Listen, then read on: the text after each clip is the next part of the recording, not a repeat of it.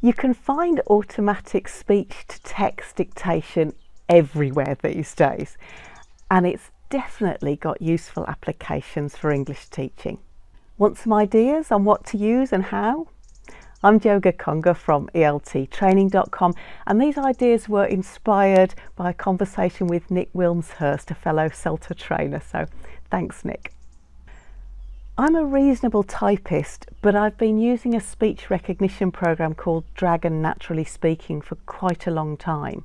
It learns your voice and the kind of technical words you use over time, and I find it really helpful in some parts of my work.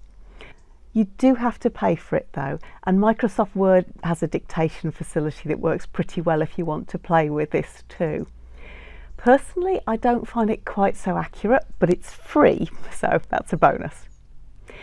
A few months ago though, I discovered a program called Otter.ai, and I found all kinds of ways for it to be useful.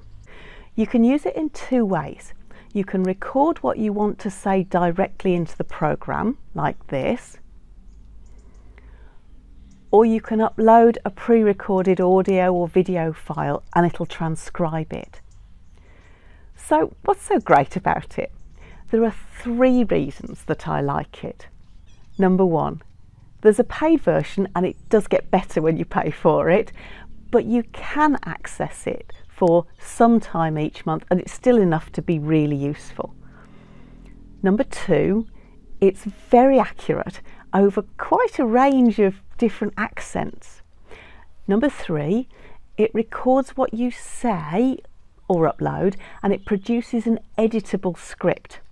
And this third one is what sets it apart from other dictation tools like Word and makes it potentially, I think, great with learners. Once you have a draft script in there, you can listen back to it and correct it as you go along. It's easy to stop and start and replay like this. Once you've got a draft script, you can start to edit it. So it's easy to stop it and start it.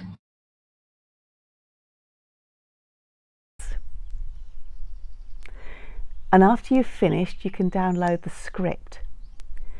So how is this helpful for learners, you ask? Here are a few ideas. Pronunciation practice. You could use it for pronunciation homework. Give your learners a script, make sure they understand it. It could even be a reading text or a listening transcript from the class that you've already done, and tell them to read it aloud to Otter and compare what it hears to what they think they said. They can compare the dictated results to the original and try again as often as they like. I think this is a great way to encourage autonomous pronunciation practice, and you can reassure them that Otter doesn't get everything right, even with standard accents. Error correction. If you're teaching one-to-one or in small groups, it's a great way to work on individual error correction. You can set up a discussion task and, with the learner's permission of course, record what they say. Then you upload this to Otter and you use the transcription to analyse the language that they've been using. You can play back parts to them, you can show them the script, you can prompt them to self-correct, you can work on emergent language, help them to say what they really wanted to say but in a more natural way. This is much easier if it's slowed down in this transcription way. You could even then repeat the discussion task and give them the opportunity to put this work into practice. Needs analysis. If you're teaching a group, it's a bit more difficult and time-consuming to listen to recorded speech on a regular basis, but you could do this as a needs analysis at the beginning of a course. So ask your learners to talk about a familiar topic, maybe their hometown or a good holiday or their plans for the future, say for 30 seconds or a minute. That's quite a long time to just talk.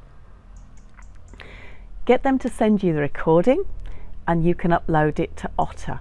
This will give you an idea of their level, their strengths, their weaknesses, and having that transcript makes it much easier and faster to refer back to. You could then do the same thing again at the end of the course to show the progress that they've made.